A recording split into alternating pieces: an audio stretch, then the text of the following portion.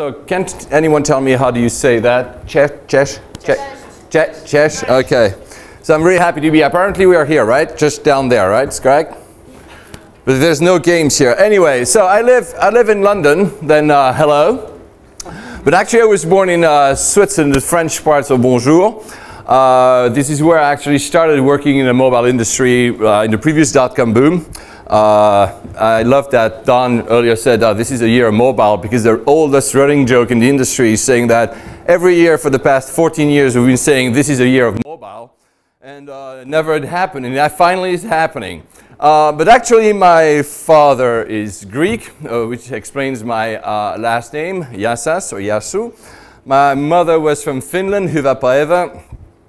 I lived in Cyprus before living in London. Before that, I lived in the Philippines, where is actually the text capital of the world. People are texting much more than any other countries in the world. And before that, this is the important part for today, I was living in Japan. Hajimashite poru desu. That's how you say hello, my name is Paul.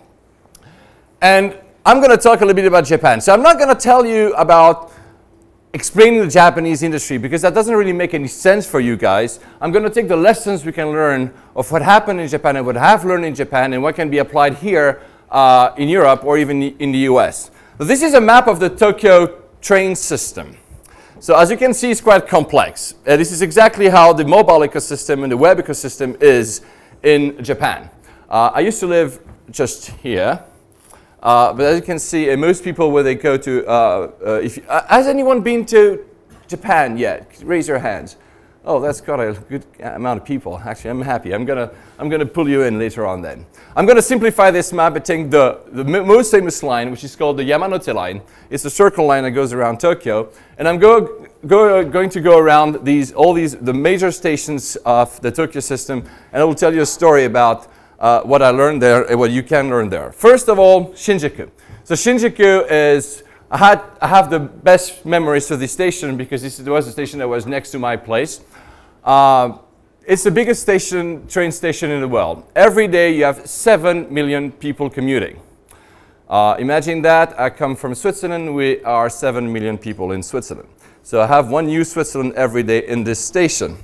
And then you can see on the screens, this is on the east side of the station, my favorite part. It's a little bit Blade Runner, as you can see it. Old Tokyo is like that. But what does it mean? Shinjuku, the word in Japanese, means the new place to stay, which was really fitting for me, because I just arrived in Tokyo in 2008. So please, everybody raise your hands here. Everybody, come on. Come on, raise your hands, everybody, thank you. This is a trick idea. I will stop doing it because now it doesn't work anymore. I always get 100%, and the question is, who's got a smartphone? And I used to say who's got a mobile phone, but now I'm pretty confident of being able to say who's got a smartphone, and it actually works. I've even been in countries when the rate was 140%, because some people had 2 or 3 smartphones with them. In Japan, in 2010, 2G was killed, meaning there's no more 2G, there's only 3G. The number of subscribers is 125 million, meaning that basically everybody, Japan is a country of 127 million people, 125 million people have a mobile phone. You can see the breakup on the three major operators, if that interests you. 90% of these people actually have, 90% is the mobile broadband penetration. Everybody has fast speed internet on their mobile phone, and it's been for a very long time. I know someone was talking about numbers and how the numbers were wrong before. I'll come back to that later, but the number that was displayed for Japan were correct.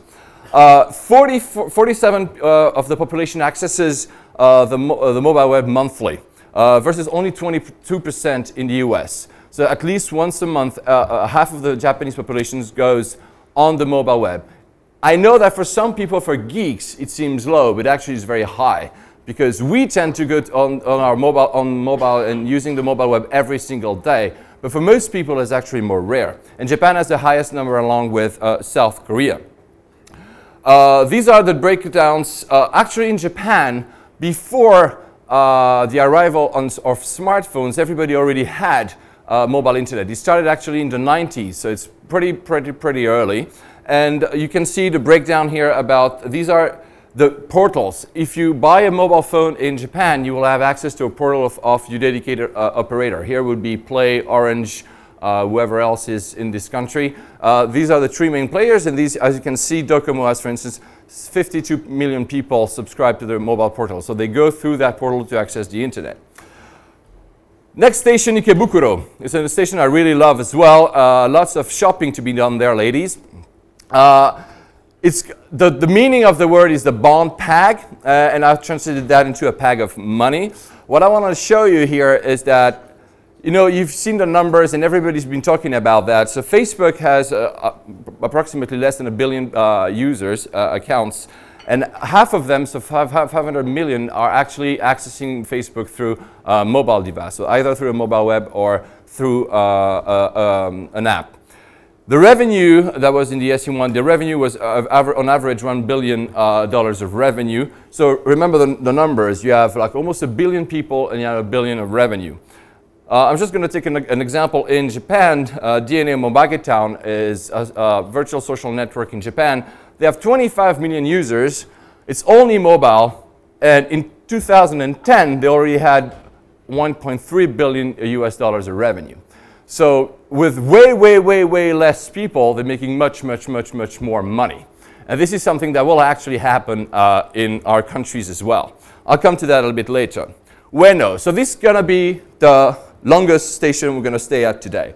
Ueno, I love the station because it's both old Japan and new Japan. You have the very fancy new shops, electronic stores. At the same time, you have the very old-fashioned small markets. This is actually one part. You can see the small markets on below, and on the top you have the massive buildings. This is why I really love it. There's a lot of fake bags as well, if you're interested in that, which is very rare in Japan. And the meaning of the term ueno means upper field. And I want to tell you what's the vision of the mobile future, what I saw there and what's going to happen here. This is the key of my presentation. First, a few numbers. So I told you, Facebook, we know that half of their users access Facebook through a mobile device, so about 500 million. Twitter, it's an estimate because we don't have the real numbers. Let's say 60 million people use almost only Twitter through a mobile device. It's very hard to measure. This is a pure guesstimate. And the three other names you see there are Japanese social network. First is called Grieve, the second is Dine, the one I showed you just before on the screen, and the third is called Mixi. Maybe the one, has anyone heard of any of these three here? Can you raise your hand if you have? You cheating, because you've been here. He's been listening to me talking for 2 years, so obviously he's heard about it. So the first one has more or less 35 million users. I've rounded up the numbers because they change every day anyway. The second one has, as you can see, 25 million, and Mixi has 21 million. I put estimate on Mixi because these would be the people that access Mixi through a mobile phone. Actually, if you look at the numbers, GRI, 99% of the users access GRI only with their mobile phone. On DNA, they have no choice. So 100 people of the people access DNA only through their mobile phone. And Mixi, you have a choice, but still, and that shows how Japanese is. There is, like Facebook, there is a website, but 80% of the access are still done through a mobile phone. So 80% of the users opt to access this website through their mobile phones. This is why I put 21 million, because actually the numbers of Mixi users is slightly higher. Just to tell you the number of users of Facebook and Twitter in Japan, so you have a sort of a comparison. The numbers of Facebook users actually, a lot of people are questioning it. I put 8.5 million users in Japan. Some people say it's 10. No matter. If you compare for what I just shown you before, compared to Gridine and Mixi, it's just a small player. Whereas actually Twitter is much more important. They have 30 million accounts. That's again an estimate. It's a 20 million accounts. It doesn't mean that people use it every day. But it's the second most active country in the world. Second most country active in the world is actually Japan. There was a reason for that. Japan started very early using Twitter. Actually, Twitter opened their offices in Japan. That was the first international office after the US. And you have the uniques as well. If you matter, I don't want to stay too long on this. 25. Who knows what a TPS is? If anyone reads TechCrunch nowadays, you should know. Tweets per second. So basically, it's every time there's usually a big sport event, like it might be at the end of this Euro 2012, you will probably see a lot of people tweeting about a final, especially if it's very nice. And actually, what Twitter is doing is actually they display numbers, say, at some point in time, there were that number of tweets talking about that event. And the records up to recently were mostly about sporting events. And one day, in December 2011, so not that long time ago, the number, by the way, the previous record was about 8,000 tweets per second.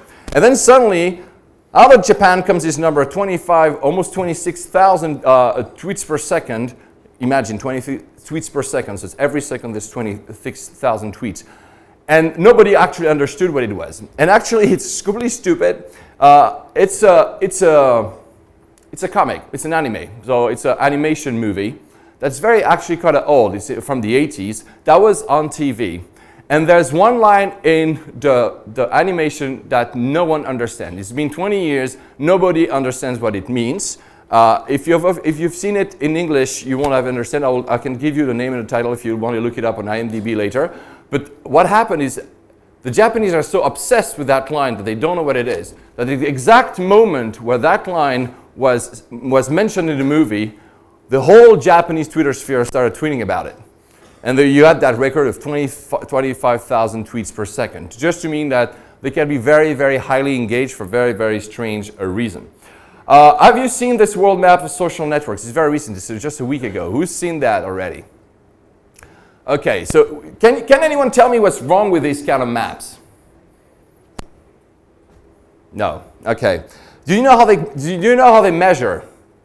Do you know how we measure how can they say basically the blue here means Facebook is the #1 social network. So it's the first social network in that country. You can see North America, South America, all of Europe, almost Africa, Australia. They all have Facebook as #1. And you can see some differences in Asia. Of course, in China, where Facebook is forbidden. They calculate by the number of people accessing, with Nielsen scores. So basically, they use analytics and web accesses. The real problem, and that's why I said, yeah, right, is that it's impossible to measure. It's very hard, I would not say impossible, to measure mobile accesses. We don't know actually how many people accesses these social networks through any website through a mobile device, especially when it's an app. So you can see Japan, if you know where Japan is, I hope for your sake that you know where it is. You can see that Japan is in blue. So supposedly Facebook would be #1. So this map was already shown, only shown last week. What I want to say by that is that don't trust these numbers. These numbers, as I just shown you, Facebook has only, let's say, 10 million users in Japan. It's not far from being the #1. The only thing is that since they cannot measure mobile accesses, they say, oh, GRI, we're not going to measure it. DNA, we're not going to measure it. And Mixi, we might measure, but only the web accesses. And then obviously, Facebook comes first. What I'm telling you about that is just do not believe these kind of statistics. They're very good at Mashable because Mashable likes to say, oh yeah, the new social network is blah, blah, blah. But don't really care about that. Trust the experts. Ask people like me and others if you want to know the real numbers. So mobile-centric. You've realized that. Japan is mobile-centric. Who knows this app? I mean, come on. You're all using it, right? Instagram. What was the first thing that actually mattered to me when I saw Instagram? Of course, I love photography, but the first thing that really mattered to me, it's mobile only. There's no way you can upload a picture from the internet. There's no way you can actually even use the website for internet. You can see one picture at a time and that's it. There's absolutely nothing. And this is exactly what Japan has been doing in the past 15 years. Mobile only. I've shown you GRI, DNA, you can only access them through mobile. So this was the first step, the first time we've seen that in our territories where an app would be only mobile and also very successful. Who knows about this one? Who's been using it? Oh, well, you should actually, it's really cool. So Path, what is Path? Path is a social network, I would say a private social network, not private because it's private by opposition to public. You cannot have your profile public. You can only share up to 150 people. That's it. You cannot have more than 150 friends to share with. So, and that's the Dunbar number. It's a theory that says you cannot manage more than 150 friends. That's why they went for that number. But basically, what it is, first of all, it's mobile only. It's still iPhone only, but it will go Android very soon. And it's extremely, extremely close to what you see in Japan, meaning you only have a circle of people you trust, and this circle of people will get your updates. This is a second example that I've seen recently of mobile-only apps, especially this one is a social network, although we can argue that Instagram is a social network as well, that only uses mobile. It is actually very successful. You should actually try it. It's really well designed, by the way. And I think Don, if he's around, Don Dodge has invested in that thing, so I'm sure he's happy that I'm mentioning it. Third pair, who's heard about this one? Okay, so this is a social network only on mobile, but for two people only. So basically it's you and somebody else. Usually it's you and your girlfriend, you and your mistress, you and your wife, you and your kids. So this is how it works. Again, this is of course not as successful as the two previous ones, but I mean by that you can see the trend. These apps are more and more mobile only. Why? And I strongly believe, my area of expertise, I do consumer forensics. Consumer forensics, as like Ben did just before with gaming, I study behaviors. What do people do with their devices? When do they do it and how to do it? This is a perfect example. If you're in the morning and you leave, let's say this morning, let's say you didn't have a plane obviously, you come here and you realize you forgot your wallet. More chances are that you will not go back home to grab your wallet. But if you forgot your phone this morning, what will you do? You will go back home and grab your phone because your phone has everything about you in there and you need your phone all the time. And it's not only because you have information that matters to you, it's because you have an intimate relationship with the phone.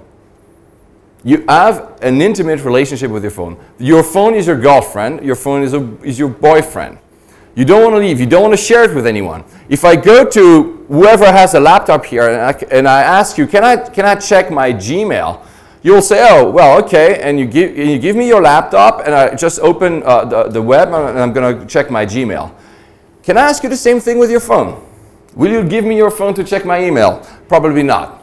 Because you have this very intimate relationship with it. You give it a lot of information. And actually, that's also why it's interesting and these apps are actually playing on it. You give, and that's also something I've realized doing these studies, you give actually more information in a phone that you will do on a web.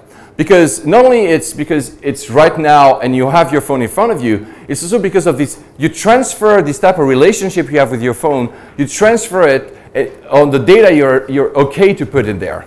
So you will actually put more intimate stories about you through a mobile phone. This is actually very important. Sorry, I need to drink something. So this is another one. Though, if I continue, so if you realize the three themes I've mentioned here is mobility, obviously, but anonymity and privacy. These three examples I've just given you are mobile, of course, anonymous for some of them. So Instagram is, if you decide so, anonymous. You don't have to put your real name there, okay? So it's kind of private as well. Privacy, that's the other one, path. You don't share anything with the outside world. You only share with your 150 friends or less, meaning it's absolutely private. You can share more maybe because you have a trust that your information won't be shared with anyone else. And the last one has privacy and less anonymity. But what I mean by that is that the three Japanese social networks I mentioned actually work on that for a long time. Privacy, anonymity, mobility. It's only mobile, you don't have to put your real name, and it's actually completely private. When I say by completely private is that if it's anonymous, you can say whatever you want, you care less about privacy. But if it's actually if you put your real name so it's less anonymous, then obviously you care more about privacy. And this is what Japanese social networks have understood for a long time, and that's something we're actually starting to understand here in Europe and the US. I just want to quickly mention that Mixi, because Mixi, you know, there's been a huge debate. Who's been following the debate? Who has a Google Plus account here? Yeah, pretty much everyone has. You just have to activate it because pretty much everyone has a Gmail. So there was a debate at the very beginning of it. Should Google allow people to use pseudonyms or not? So should I be mandatorily use my name, Paul Papadimitriou, or could I use anything else? And there was a big debate at the very beginning. So many people, you know, in our countries, it's very easy to put our real names. Because in our countries, I guess in Poland as well, you don't have, for instance, you're not in a police state. You're not in a dictatorship, for instance, so people will actually surveil your activities, or you might want to be hidden behind a pseudonym. But Mixi allows this pseudonym, so basically because of the way Japanese society is embracing, people do not want to share their real name online. I'm going to come back to that a little bit later, but this is a debate that's been going on in Japan for a long time. The age limit. Who's heard about the age limit on Facebook? So Facebook has an age limit. You might have seen that Facebook has an age limit of 13 years old. They want to lower it. They want to allow younger kids to access Facebook. Actually, Mixi for a long time was forbidden for under 18 years old. And they switched to 15 years old about 2 years ago. But what they did, and that's also interesting for Facebook, what they did, they said, okay, we're going to allow younger people to go there, but they will never, ever appear in the search results. I cannot look up someone who's under 18 on Mixi. The person might exist, but I cannot look it up. Look him or her up, obviously. And they also introduced a two-tiered friend system, meaning that you have two types of circles. You have your close friends when you share everything with them, and you have a more looser number of friends when you actually share less. I know that Facebook has something similar with the lists, but actually it's not as, first of all, it's not as prevalent on Facebook because most people do not actually use lists. But the thing you have to, again, pay attention to is that they already solved the privacy issue. They said, okay, we're going to allow younger kids, but for everyone, if you don't want to share stuff with people with the outside world, you can only share with a limited number of people. If you think about it, that's exactly how Path works. And last but not least, that's very important, you have to have a mobile number to register to that website. If you want to register to Facebook, if you want to register to Google+, if you want to register to Instagram, you just use for Instagram, obviously the mobile web or a website. In Japan, you cannot register without your phone number. You have, at the end of the registration process, use your phone number. It's actually not the number, it's actually an email because every phone number in Japan comes with a specific email. But let's not go into these details. Meaning that since everybody has a phone, that ensures them that the account is true, valid. There's someone behind it because if there's a phone, there's a person. So it's not like you cannot create fake accounts. It actually also has some, in case they have some issues with privacy, they can actually contact you. So this is also something that might happen in other countries. But what I proposed, I was at Bell Labs in Tokyo. So I was a speaker at Bell Labs in Tokyo in December 2011. And if you think about it, one of the things that could be done, because there's all these problems, who is online? Can we actually check if these people are real? Can we, and especially, can we know if these people are over 18 or less than 18 years old? You could actually do an API ID check. This is what I propose. So the Orange, for instance, when you register with Orange with your phone, they have your name, your address, and your date of birth. When you register on Facebook, you don't have to put all this information, but they just maybe want to know if you're less than 18 or more than 18 years old. So you could imagine an API that calls that is sent to the operator. The operator anonymizes, your data, so there's no address being shared, but it just hooks back with yes, over 18, no, under 18. That could be a solution to the various problems the social networks are facing nowadays. So, privacy and unlimited mobility, obviously this is something that, of course, Facebook has been criticized. Do you feel safe on Facebook sharing your data? Yes or no? Yes, raise your hand. No? Oh yeah, well, yeah, there you go. Are you anonymous on Facebook? Obviously not. And I just want to know here in Poland, who uses Facebook mostly on mobile? Raise your hand. And the rest mostly on the web? Yeah, few, yeah. So the trend, sorry for you, man. the trend is actually reversing, meaning more and more people are using mobile. This is exactly, so the kind of challenges the Japanese had are starting actually now in our countries, especially for Facebook. And you might have heard all of the debate that was going on. Facebook has a hard time monetizing users, so there's no revenue coming from mobile because there's like no ads for the moment. These are the numbers: $870 million coming from of revenue from advertising, but this is basically only on the web. There's almost nothing coming on mobile. So how do you monetize mobile? How do you make it work? So obviously advertising is one way, but there's other ways, and this is exactly what I'm going into. This is something that you might like. So remember DNA I showed you at the very beginning? They use advertising.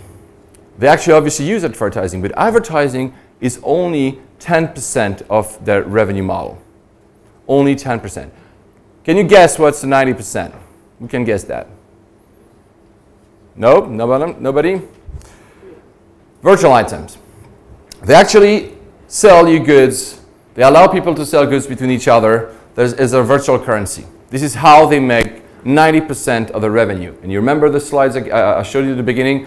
In 2010, they had $1.3 billion of revenue only with 25 million users back then. So meaning with this small amount of user base, they were able to monetize a lot, and not on advertising, but on virtual items. This is actually the chart that is on their annual report. And you can see, if you look at the lines here, the blue line, the dark blue line, is actually revenues coming from virtual items, and the others are advertising and residual revenue. So you can see it's not new, it's been going on for quite a while. And if I concentrate here, you can see it says item billing in games, and there's one word, it says MOBA coins. So what is MOBA coins exactly? MOBA coins is a virtual currency. So when you are on this network, you actually can play, for instance, you can play games. When you play a game, you can actually buy items for your character. Like, you know, like you could do on Farmville and all these other stuff. They've been doing that for a long time. But the difference is it's being billed more often than not on the carrier. So it's your phone bill that gets billed and not your credit card. You can also do that by online banking, and especially by Bitcash. Bitcash is a very fun thing when you can actually simply go in convenience stores, top up your card, so it's a prepaid card, you top it up, and then automatically your account is topped up on the social network, and then you have a lot of money. Why is that important? Because if you have top-up cards, then obviously what happens is that you don't need a credit card, and you open the market of all these people who don't have a credit card. You don't need a credit score rating system. You can actually tap directly into people that are just willing to buy virtual items. And this is the trend in the past just 2 years. You can see that the trends of virtual items has been going very, very quickly up, very, very quickly. And the beauty of it, who is a developer here? Who's a developer? Who develops applications, or anyone actually active in gaming here? Meaning, okay. So this is a formula in Japan for that DNA. So one free-to-play game, remember, free-to-play is not a game you have to pay to download. It's free-to-play. They need 2 programmers, 3 engineers, and 1 art designer. So it's 7 people. The average development cycle is 4 months. For one game, 4 months. They make $1 billion of revenue a year for just with 7 people. And the shelf life of such a game is 5 years. So with 7 people, 4 months of development, they have $5 million of revenue. So this is all thanks to virtual items. This is not thanks to advertising, which are very hard to actually monetize on games because people are really thinking about a game and not on clicking on some banners on the side. But it's purely on in-app purchases, virtual item purchases, and item exchange. Who's the invisible man? Because you've got 7 people and only 6. Sorry, so 2, 3. Oh yeah, 1, 2, 3, 4. Yeah. Actually, yeah. No, it's true. Why? No, you're right. No, you're actually right. You're right. There were 2 programmers, 3 engineers. It could be 1 to 2 art designers. Yeah, I used a maximum that put 1. Yeah, but you're right. You're right. But on average, it's 7 people. Thank you for noticing that. I will upgrade it for next time. So Greed, the other social network. Same idea. You can see here on social games, this is a revenue model. On the blue side, you can basically have, you know, the traditional things. Q&A, community, diary. Diary is putting your updates. Q&A is actually asking questions like you can do in Facebook. Community is basically you reading a news feed. And this is a growthy space, like the traditional model. And the other side, you have the social games, all these games, when people can purchase items. And this is where they get the money. As you can see here, it's sadly on two different scales, but if you actually read the scale on the left, you see that the paid services sale, which is actually the virtual items growth, is reaching almost 40 billion yen, and on the other side, advertising is only reaching 3 billion yen, which obviously means that you have the same idea, 90%, 10% on this network. They've bought recently OpenFaint. OpenFaint was a platform that existed in the US. They actually, what they want to do, they want to expand their expertise from online social gaming outside of Japan. So they bought this platform for actually a huge sum of money, to be honest with you guys. And they're trying now to duplicate their model outside of Japan. So it's something you should look it up if you're into a gaming development system. It's one platform that could be actually very relevant for you guys. But the thing is, I can see this is the number of users. I'm not going to go there now. This. So you've seen Don Dodge shared some stats earlier. Remember? I've seen that 3 of these slides. I don't know if he's in the room or not. I hope not, because he won't like me. 3 of these slides come from Mary Meeker. Who's heard of the Mary Meeker report of Kleiner Perkins? So it was at D10, so All Things Digital last, when was it? A month ago. No, even a bit less. It was all over the web. TechCrunch, everywhere you could find it. You can read a report. And what is interesting in that report is that she actually goes into how mobile is eating the world. This is what Don said. She actually shared that slide that's made someone remark that the numbers were wrong for Poland. I don't know if they were wrong or not, but actually, yes, they might have been wrong because this slide is actually not correct. She uses 3 slides of Japan, about Japan, sorry, to show how Japan is leading the way, which I believe, and to show how Japan will change the way we monetize on mobile. And she says the future is bright. It's all magnificent and great, and that's why that was not on her little slide. I added some hearts and little butterflies here because the future is bright. Everything's going to work out great.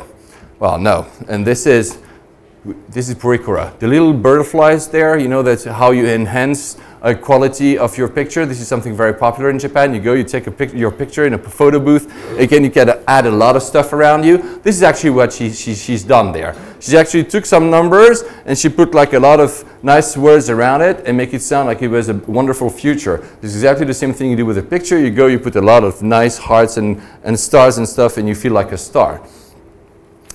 This is another graph. I won't tell you what it is. So you can see here's a huge, massive drop here. And like I said, I can create a graph that makes no sense at all as well. I can just say, oh, Mary Meeker spoke and everything crashed. I could say that, right? Actually, she spoke after that crash. She spoke there. That's June. I'm still not telling you what it is, but she spoke there, not there. Meaning she actually missed something here on the numbers she's actually displayed. So what was that? What happened? And what is that graph? Actually, that graph is the stock market. On one day, we lost almost 24% of its market cap. DNA 20%, a cyber agent, which is another online gaming, mobile gaming company, 20% as well. There was $3.8 billion lost in one day of stock trading that day. And that happened a month before Mary Meeker spoke at D10, and she didn't even see it, meaning she must not really be following what's going on in Japan. So what happened? I told you that virtual items are very important. The game mechanics, Ben talked about it a little bit before. Why do you keep going back? Why do you keep, who's playing Angry Birds here? I've beaten all the levels. I'm very good. You know, I'm very high in score. You cannot beat me. I'm for too long in planes. So basically, what makes you come back to games is very clever game mechanics. But sometimes you can go a bit far. This is how it's going, how it's happening in Japan, actually.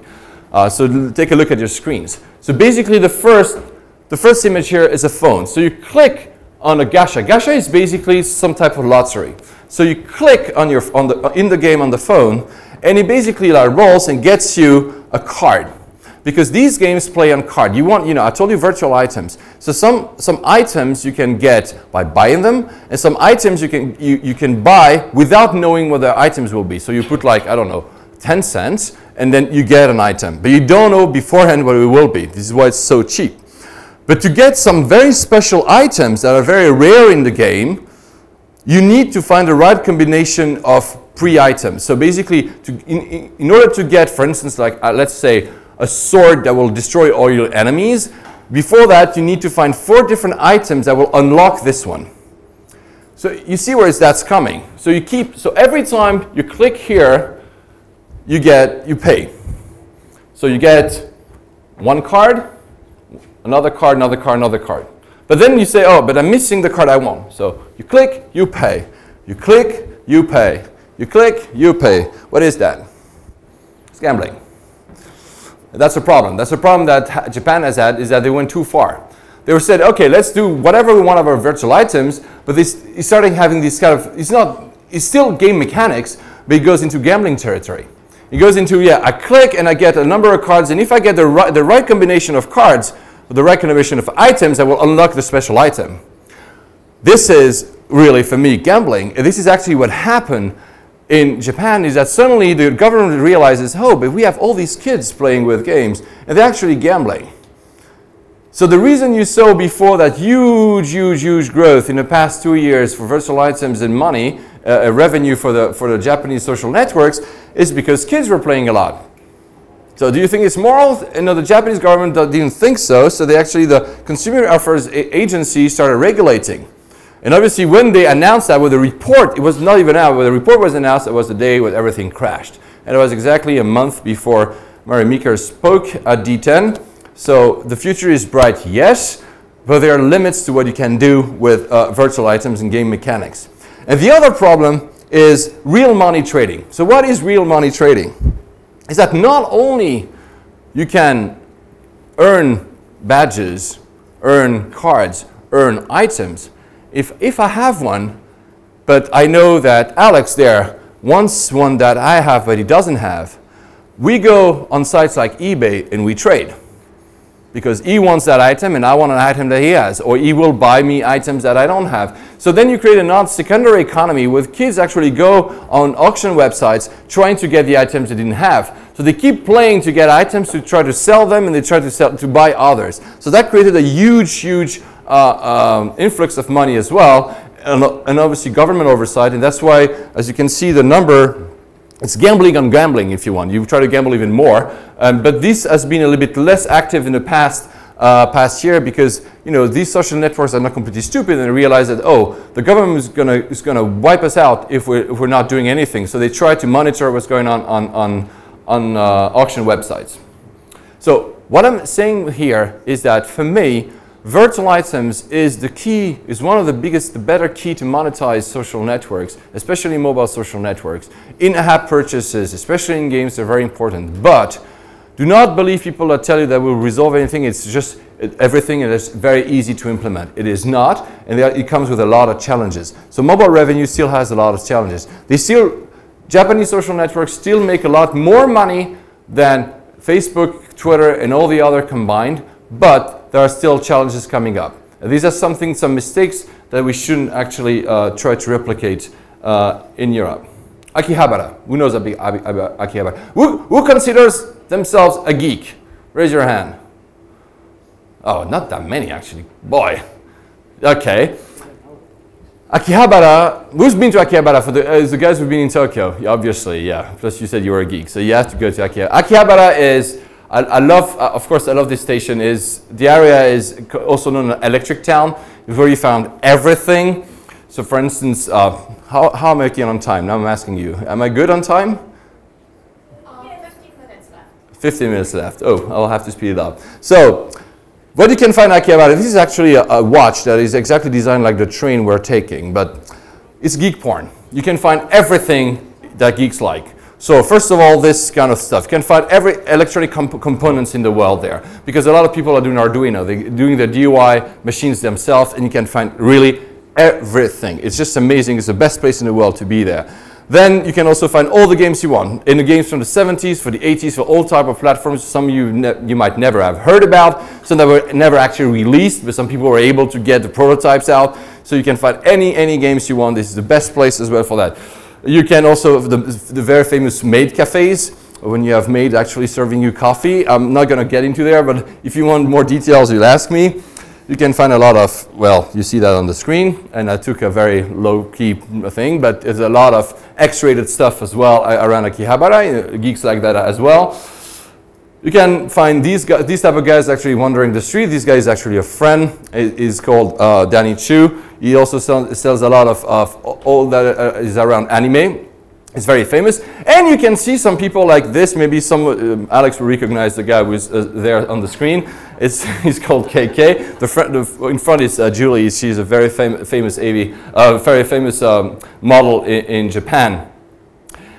These guys, these are the kind of guys you can find. Who knows who these guys are? Can you see?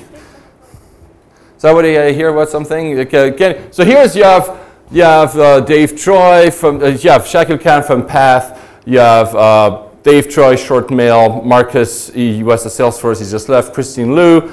You have, I don't know, and you have that guy. Do you recognize that guy there? That guy. Who knows who that guy is? Dave. Ah, come on, what? Dave. Dave, so what does he do, Dave? What's GOAP? He does movies for the same song. What? Geeks on a Plane. Who's heard about Geeks on a Plane? Okay, yeah, of course you do, Derek. So, why do I say that? I'm a geek, that's for sure. I've been 5 times on Geeks on a Plane. I've been lucky enough, I've been co-organizing, helping organize the ones in Asia. I've been going to South America. I've been through a lot of places. You've heard before, they're hesitating about coming to Poland. So we're going to do a Geeks on a Plane tour with a lot of guys this September. We have the whole trip locked down besides the end. And the end is between the Balkans and Poland. Okay? So basically, please, you take your phones now and you tweet. And you use these words. So Geek Fight, that's the hashtag you should use. GOAP, that's Geeks on the Plane. You add Dave McClure and you add 500. And please do that as much as you can. We have to win. I mean, the Balkans have started doing movies, have started doing holy great fucking shit online, and they're actually winning the game now. So basically right now, the Balkans are going to be chosen to do the Geeks on a Plane tour. So please, do whatever you want to do the most crazy shit you can think about today and tomorrow, but if you tweet about it loud enough, and if you do the craziest possible shit, and we'll keep on doing that this afternoon, please be very, very loud, and you'll have a chance to meet the greatest VCs in the world, the greatest companies in the world. Usually we have people, for all these companies you keep hearing about, the best ones, the best startups, will be on that tour. We've been doing tours all around the world, and it's the best opportunity for you guys to meet these guys. So if you want them to come here, please use these 2 hashtags. At Dave McClure, 25 times a minute, even 25,000 tweets per second if you can. But please do it and you'll get him. Okay, I promise you that. So back to Japan now. So Akihabara, it means the field of autumn leaves. The Galapagos. For a long time, Japan was called the Galapagos in terms of their ecosystem. Why? Because these are the kind of phones you could find. Very cute phone, right? And you could find also this. And I don't know if anyone likes Gundam, but this is my favorite phone. You can have a phone that actually transforms as a Gundam phone. It's a transformer phone if you want. It's really, really cool. The only problem is that these phones look very awesome from the outside. You could do a lot of stuff with them. Actually, you had TV, you had a lot of, but suddenly something happened on July 11, 2008. Doesn't even one know what happened on July 11, 2008? Yeah, I did 13 hours of queue to get it. the iPhone. The iPhone appeared in Japan. It was the iPhone 3G was the first iPhone to appear in Japan because, as I told you, there's no 2G network, so all the previous iPhones couldn't work. That iPhone changed everything, like everywhere, but the iPhone changed everything. You had the Galaké or the Keita. Galaké was the kind of phones you had before. All these fancy, nicey phones were like Disney phones or whatever, and suddenly they hold, you know, it became a smartphone world as well. And that was a big shock for Japanese, because Japanese phones used to have, as I told you before, the portal. Everybody was accessing the mobile web. It was a mobile web as dictated by the operator, and not the completely free web where you can do whatever and go wherever you want. And also the App Store, the first App Store was made by iMode in 1999. So that was years and years before Apple, but the App Store was controlled by iMode, and suddenly you have an App Store that is not controlled by an operator. That was a huge shock for Japan. Not to mention that a lot of the features that the phones used to have were not present in the iPhone and not present in the Android when they came out as well. Like again, I said TV and other stuff. To the point that Nokia actually had to pull out in 2008 because they were not able to make it in the market. So really the iPhone make a huge impact. And nowadays, these are estimates for the first number. I say there's more than 13 million iPhones in Japan. Some people disagree with me. That's my estimate because Apple doesn't release numbers. And we're pretty sure there's around a little bit more than 20 million Android phones. Don said it earlier about the rise of mobile phones. In Japan, it's estimated by 2015, so it's already in less than 3 years, all the mobile phones will be smartphones. There will nothing more, nothing anymore. If you actually go now on the websites of Japanese mobile carriers, you see that all the phones are releasing are only smartphones already. There's no more any other type of smartphones. Only KDDI does a few, but never mind. And actually, they're making good. Even in that iPhone world, that's a screenshot of the App Store. You can see number 1, number 4, number 5. These are games that were made by the companies I mentioned before. So they're actually able to make these mechanics I told you about work on the iPhone as well, which is why I told you should look at platforms like OpenFaint if you're working in gaming. The interesting thing is that the first game you see there, imagine, because a lot of people are talking about Angry Birds, the first game you see there, they're doing $26 million revenue per month with just that game, one game on the iPhone, and just in Japan. So meaning they actually know their shit when it comes to gaming. Yes? Can you go back? Yes? Why there is only 67 comments? Sorry? Why there is only 67 comments? Because he was just released at that time. Yeah. He asked me why there's only 67. Oh yeah, and there's another reason. Yeah, okay, I'm not going to go delve too much into that. But you know that you need to have people in Japan do not review and comment easily with real names. And they're afraid that because their name is tied with an Apple ID, that they do not feel free going and actually reviewing stuff as easily as we do. I don't care going on the App Store and putting my name, Paul, and I hated that game when I love that app, I'll do it. Japanese users are not as open to that. So that also means that the count is, go ahead. You said open something and I missed that. Open Find. Open flight? Find, F-E-I-N-T. F-E-I-N-T. I'll write it for you afterwards if you want. You can go on GRE International, G-R-E-E International, you'll find it. But I'll come to see you afterwards. So Tokyo, I'm going to go a little bit faster. I love that it's the Eastern capital. What I want to see is, okay, this. Do I have Wi-Fi or not? Okay. Ooh, I hope he works. Can you see that? Okay. This is, okay, you put a card here or your phone, and what does it open? It actually opens a toilet. Why do I show you this? Is because NFC, everybody talks about NFC. You know what NFC is, right?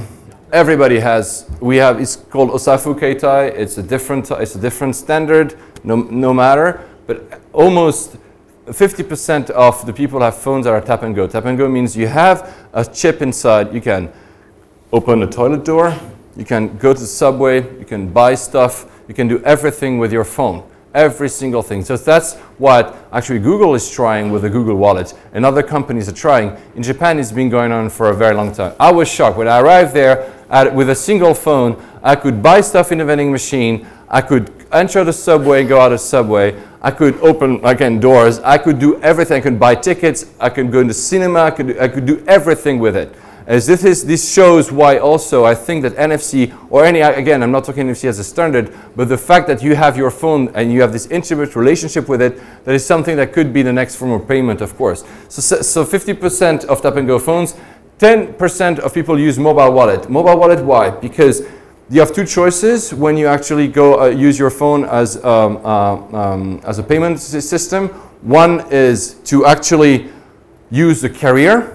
So you'll be billed on your phone bill, and the other one is to tie with a credit card company. So both work, and some people opt for one or the other, but it's very prevalent.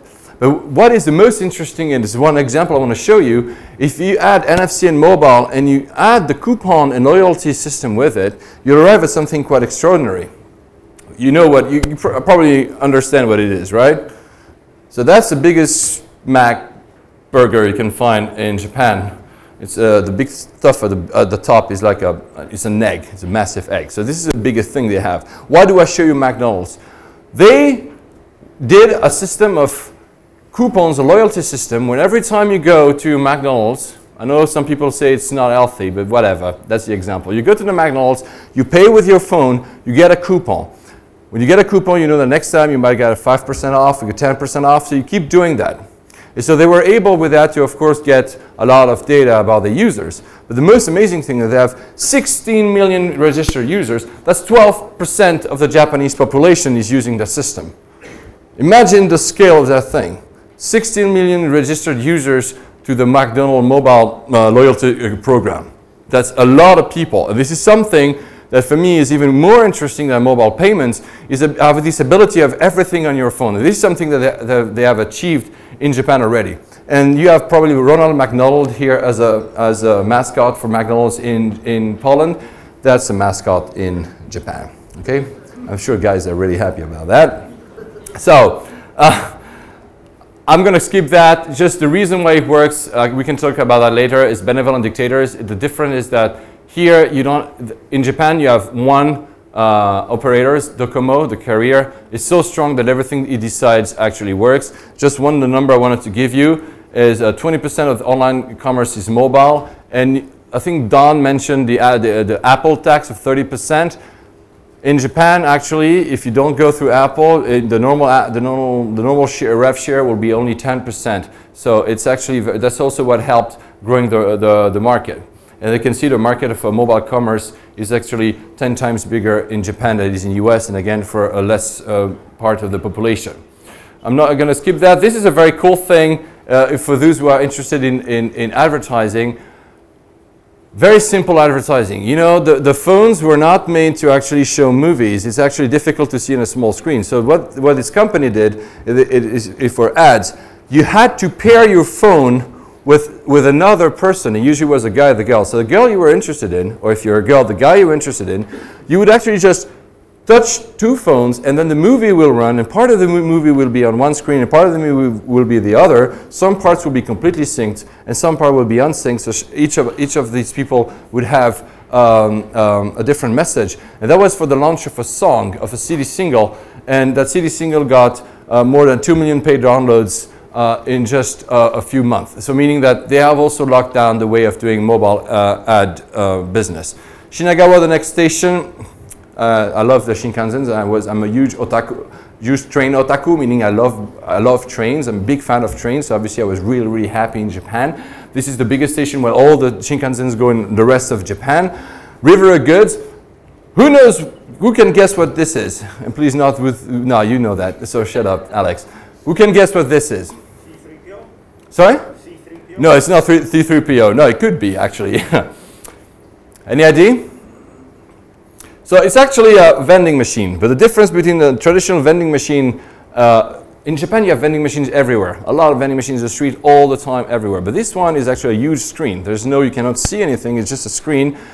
The thing is, not only it's a screen, it's really fancy because you just touch the screen to choose your drinks. But actually, when you go in front of it, it's better if you're Japanese, to be honest with you. When you go in front of it, the machine recognizes you and analyzes your face and recommends a drink for you. So depending on your features, it would tell you, oh, first of all, you recognize if you're a girl or a guy, and then you would actually recommend a drink would be, I don't know, strawberry something or a Coca-Cola or something. To be honest, someone like me doesn't really work that well. I think it's not very well adapted for tall white dudes, but actually it's really fun. And this is, why do I say that? I'm talking about digitized goods is because this is a book. This is a book. In Japan, they launched these very short books on mobile phones, and Is that the whole book? it's a whole book in chapters. No, I mean, is the stuff on the screen already the whole book? It's yeah, but of course you have to do a lot more screens. But you have the whole book. You can buy it by chapters. And in 2007 already, more than half of the top fiction bestsellers in Japan were actually mobile books. You know, we're still struggling about finding ways to make content. How to monetize, you know, content like books. You know, the news industry has problems, the books industry has problems, the music industry has problems. In 2007 already in Japan, they were able to set the record of having more than half of these mobile books being on the top seller list. So something else that we could learn a lot about. Ebisu, that's my favorite session, and I know I will go a little bit over time. Ebisu, why? Ebisu is also a name of beer. Have you heard of Sapporo beer? Yeah, so Ebisu is one of the beers that belongs to the Sapporo group. There next to the station of Ebisu, you have this place with this old brewery, and this is where all the cool tech events would take place, obviously, because, you know, tech events and beer. So that will always, that's why I have the fondest memories of this place. And someone asked, I added that yesterday at 2 a.m. in the morning because someone asked me yesterday when we were having dinner, is there any interest graph in Japan? You know, interest graph is, instead of having a social network of people you know, is creating a social network of people with similar interests. And there's such things, but I want to just mention to you two examples. First of all, with the anonymity in Japan, it's certain that interest graphs are much more prevalent. They need to have another way to find who you care about, because if you don't put your real name online, there's no way to know who you're talking to. So obviously interests have a higher importance in Japan. But the most funny things I've ever seen, that's why I'm mentioning Nintendo, you were going, I think it was 2 years ago, I was going in Tokyo, and Nintendo had released a game that was massively successful that used Wi-Fi.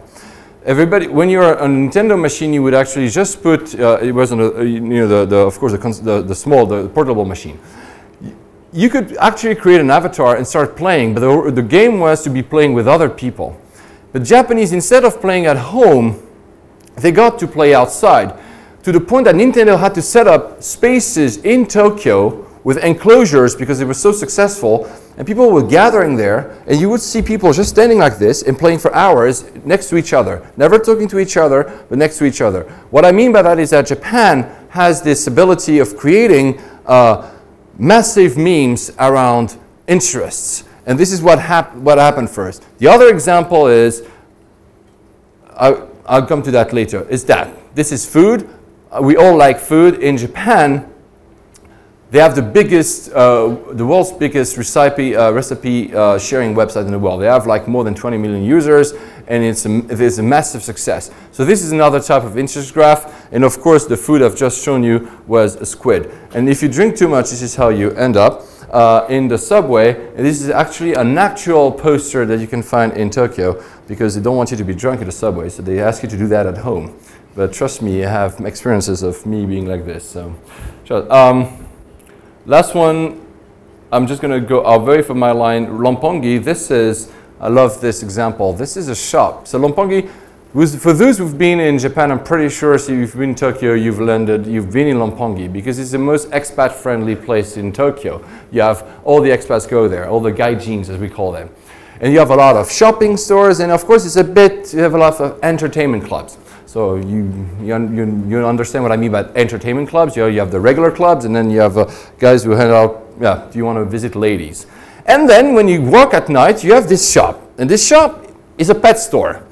It's a pet store in the middle of this district. And I never understood for a while what this pet shop was, and especially why it is open 24/7.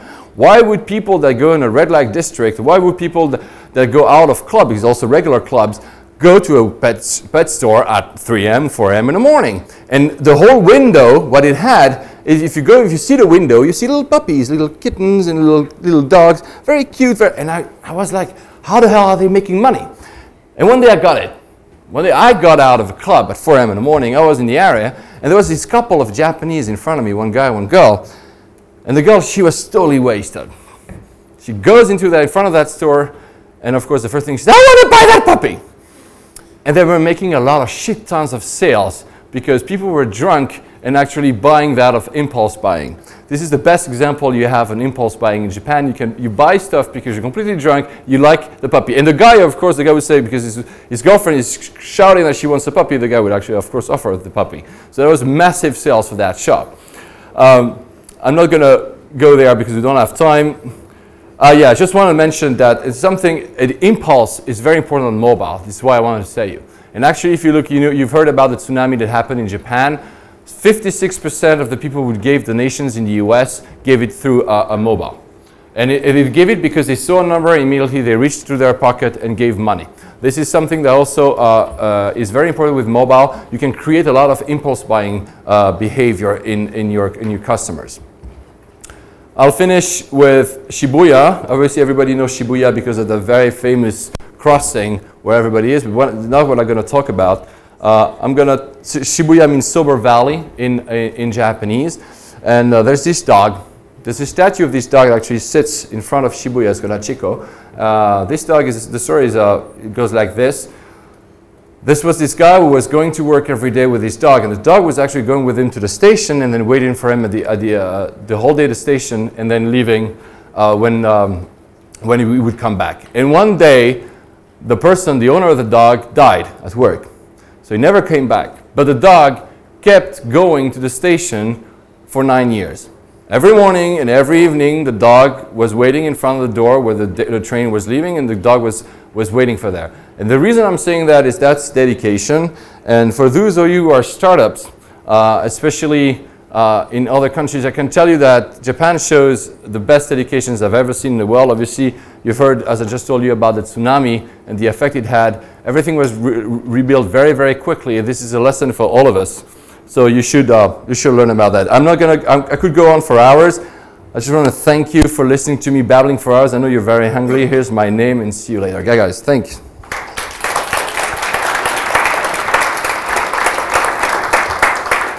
Any questions?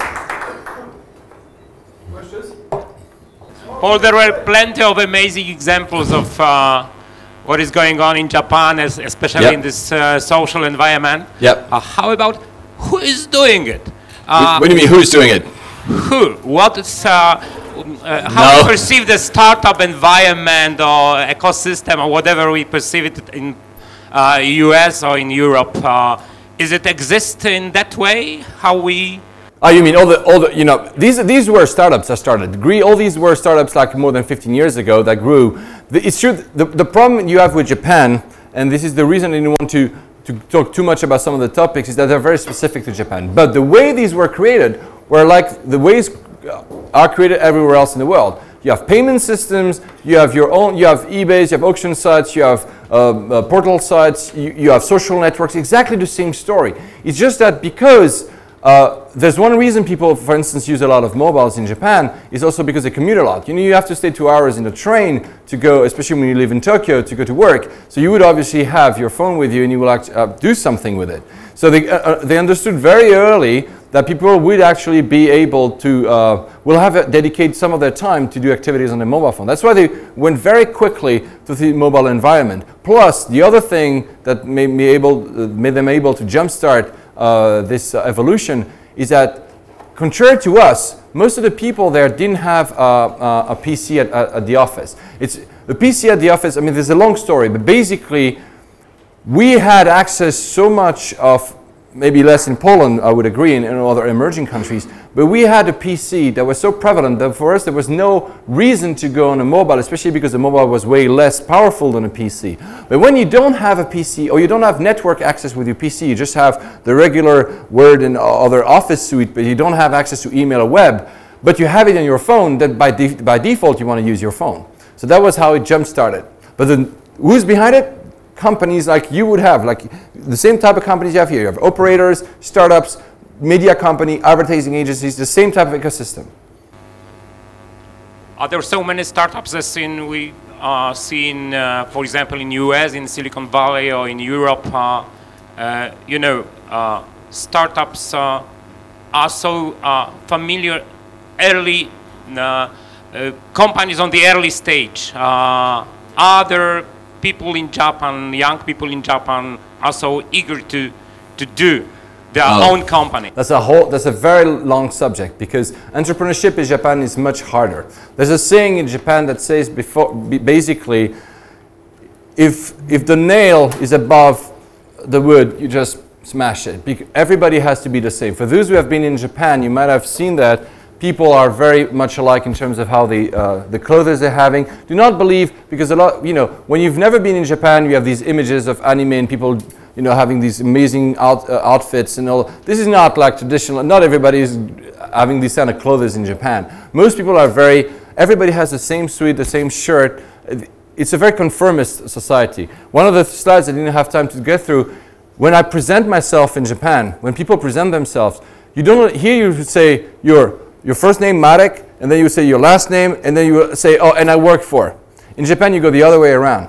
You start saying, I work for, that's my last name, is my first name. Because you're less important than the company you work for. So imagine that mindset for entrepreneurs, how hard it is. Because if you're an entrepreneur, you cannot start with the company you work for, because it doesn't matter, because it's still non-existent for most Japanese. They will look at you and say, what are you? You should go work for Toyota. You should work for Japan Post. You should work for the big companies. So this is why entrepreneurship in Japan is very hard. But, and I'm finished with that, the iPhone, and then of course other, the app markets were great because they allowed people to create, a simple app. You didn't need to be in a company. Suddenly you could have, before all the accesses were blocked by the operators. I mean, it's the same everywhere else, but suddenly in Japan, and I was there so I saw it, suddenly you see a lot of young people say, oh, I don't need the authorization from anyone. I just go, create an app, put it in the app store, I see what happens.